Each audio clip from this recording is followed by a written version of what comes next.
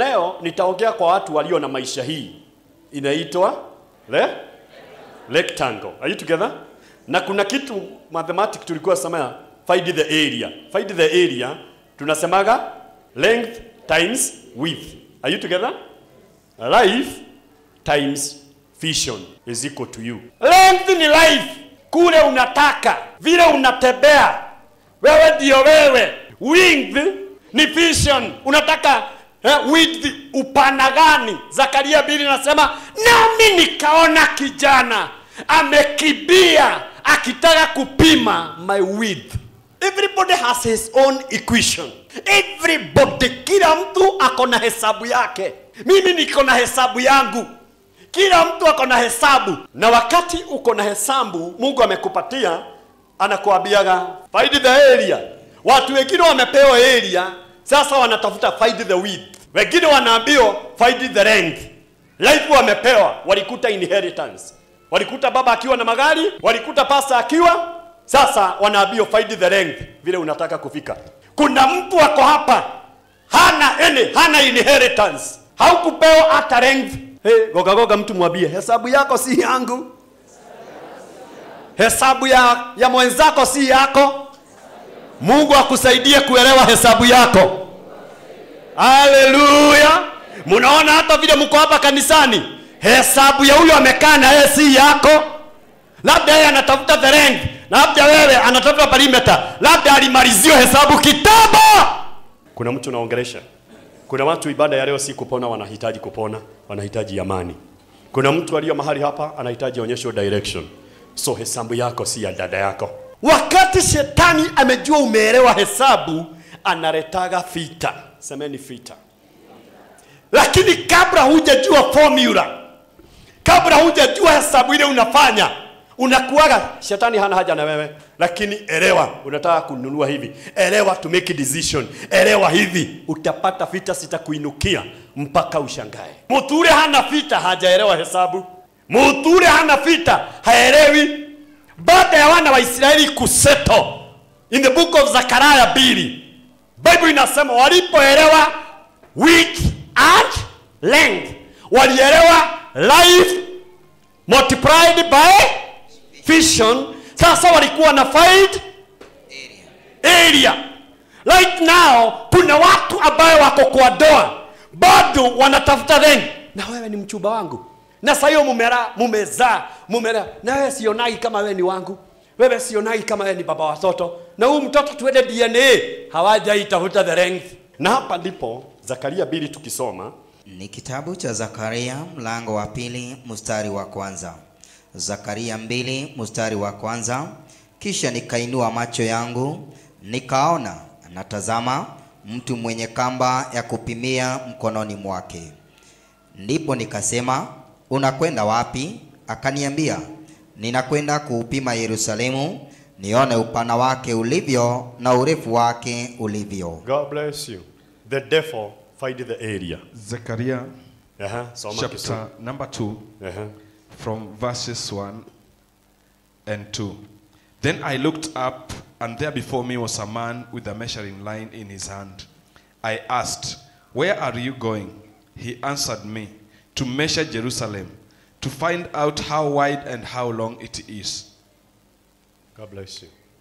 Unaona vile unakaa hivyo? Unasema hii nimesomesha, hii nimenunua proti, nimeenda ngambo, nimeenda. Kuna pepo inakujaga kupima your length, your width. Then iangalie the life yako, the next step. Na ndipo unaonaga everybody akiseto, wakati ameseto kidogo, ndio anakuwa na pressure because ameingia comfort zone. Mtu wakati amesomesha, wakati mtu amemaliza shule, akikaa chini, hajuagi kuna pepo inakutafutia the perimeter. Hajui kuna watu wanakuja ukupamia perimeter. Hapa Biblia inasema ya kwamba wakati waliposeto, hawa ni wana wa Israeli baada ya kutoka Babylon, wakaseto na wakaona ni kweli Yeremia alizaliwa mateka, na wakati Yeremia anakuja na wakaliwa na Zakaria, ndio manabii wengi walizaliwa wakati wa shida. Bwana Yesu apewe sifa. Obedia, Yeremia, hawa watu wote, Zakaria, wote walizaliwa katika utumwa. Na ndipo God walikuwa wanalilia Mungu akimuuliza, sisi tunazaliwa na tunaona yale ulitenda na ulisikia baba yetu. Wakati tu Mungu aliwahurumia wakaseto, that is when wakikaa chini waliona kamutu kakubwa kamekibia kuwatafutia length. Let me tell you, watu wengine unaona wanakuja kututembelea na kutuuliza maswali. Sasa hizi unataka ni length yako inatafutwa. Don't expose yourself, you people. Why did the Jesus alipokuwa akiponya watu anawaambia na msiambie mtu? Hapa tunasikia baada the settlement of Babylon. Walipo settle the Babylon, waliona wakafurahia na wakakaa. Walipokaa, Bible inasema hawakumbe shetani tunamshidaga, si kwa kuomba sana, si ya bidii sana, Mungu akikupatia formula of life. Anytime God will give you the formula of life, you will conquer the devil. Because alikuja mbele yako, anajua watu wakubwa kuliko wewe, kuna watoto wengi walizaliwa na wewe, kuna wengi walikuwa wasomi kuliko wewe, kuna watu wengine walikuwa warembo kuliko wewe, kuna watu wa mapasa anointed than us, na walikuwa na wakaangushwa na shetani. Ili ukoke in a level, ni lazima Mungu akupatie the formula of your equation. Amen. Baada ya kujua hii hesabu, kuna roho ya Sisera inainukaga, inaitwa ya kupigwa na kupigana. Ili usipate kufind the equation ya kujua Mungu ndiye anaweza kupatia, kuna kuwaga na vita kwa doa, kuna kuwaga vita kwa huduma. Na unapata ya kwamba Bible inasema wakati Sisera walianza kupigana, juu msaada wetu watoka biguni, kuna nyota ya mtu huwaga inaangaza, inasaidia ureflect. Hata kama duniani hureflect, kuna kila nyota ya mtu. Na Bible inasema watu wengi si shida hapa duniani. Hindi leo wana wahurwo muno, jata yaku netukaga. Wakati umeona umepigwa sana, nyota yako huaga, kuna eclipse of sun and eclipse of moon. Can you remember? Si unaona vile sinapigana sinashikana? Kila mtu ana nyota yake, ana anga yake. Na Bible inasema wakati Sisera walianza kupigana na nani? Semeni na Deborah. Walipopigana, hapa chini wanapigana, pina wakapigana mpaka kwa mto. Naye watu wakaona pale wanapigania, nyota hapa juu biguni nazo sinapigana. Ulia mara arua gokothi, na guokore igoro kuri nyota igiri irarua. Vile wanapigana, bibi na bona wanapigana, kuna nyota biguni za marriage sinapigana, so that they cannot release the development. Tusome Judges. Nikuonyesha sasa. Kitabu cha Waamuzi 5 mstari wa 19. Inasema wafalme walikuja wakafanya vita. Ndipo wafalme wa Kanaani walifanya vita katika Taanaki karibu na maji ya Megodi. Hawakupata faida yoyote ya fedha. Mstari wa 20. Walipigana kutoka biguni, nyota katika mienendo yao zilipigana na Sisera. Bible inasema Sisera wakapigana duniani. Ndio unaona watu wakiona hawatakushida, wakiona kazini hawatakushida, wakiona kwa familia hawatakushida. Wewe unashida kwa nini watu wenu wanakuinukia? Wanajua siri. Wakati utajua the equation of your life, people will raise battles. Ndio naye bigu yanse vita. Mtu ule mwerevu akiona watu wameinukia vita, anatelemukaga chini ili bigu itulie. Pokeeni neema ya hekima, pokeeni neema ya hekima. Bwana atakayeinua vita. Wewe mama tulia, wewe mama atakayeinuka, mzee tulia. Hallelujah. The time utaona watu wenu wamekuinukia, jua umejua the equation. Everybody.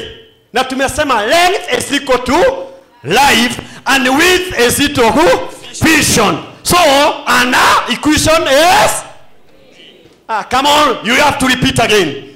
Length is equal to width is equal and area is, and many people they don't know the equation. The time utajua width and width and length, ujue hapo ndipo watu watakuita devil worshiper. Hapo ndipo watu wenu watakuondokea. Hapo ndio nyumba yako italeta shida. Juu Bible inasema wafalme walipo settle, vita ikaanza ili bigu ianze kupigana na wewe. Wafalme walikuja. Wafalme walikuja. Wakafanya vita. Wakafanya vita. Ndipo wafalme wa Kanaani. Ndipo wafalme wa Kanaani walifanya vita. Walifanya vita. Katika Tanaki. Katika Tanaki. Tanaki ni boma ama barabarani. Karibu na maji. Karibu na maji. Ya Megido. Ya Megido. Hawakupata faida. Hawakupata faida yoyote. 20 walipigana nyota zao kutoka biguni. Kutoka biguni. Nyota katika menendo yao. Sikiliza. The way they are fighting, that is how the star they are fighting. Mtu akiona hata kushida atakuinukia vita. Kwa nini plot wakati umenunua TV na umeanza kuwa na guo, umeanza kulipa nyumba mapema, ndio majirani wanakuinukia juu ya guo kuanika kaba. So hata leo ninaomba watu wale watajua maono yako, si watu watakupiga. Bible inasema Sisera walipoanza kupigana, vile walipigana vita haikuleta shida. Hata vile walikuwa wanapigana hawakupata hata gold ama fedha.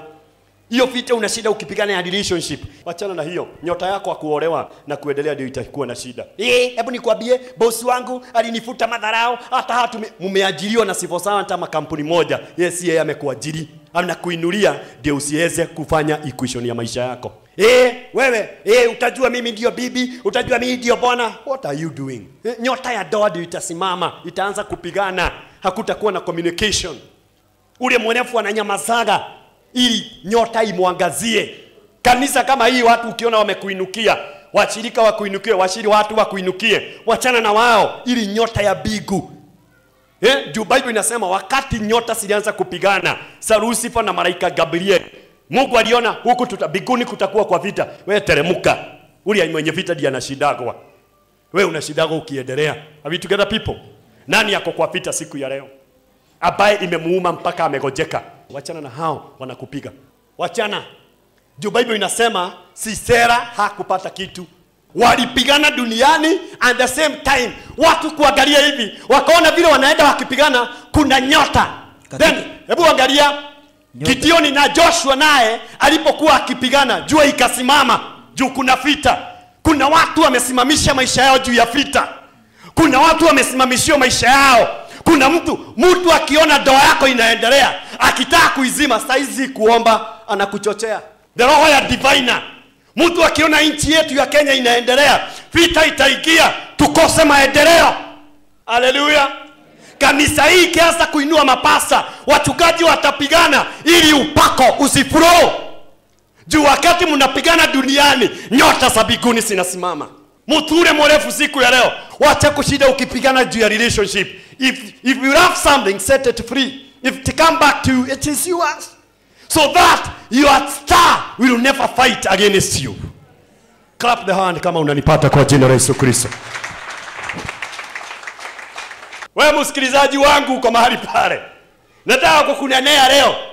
Pressure imejaa, answers imejaa, hukuri, hushibi juu ya watu wa kukuogelea kwa sababu umejua equation ya maisha.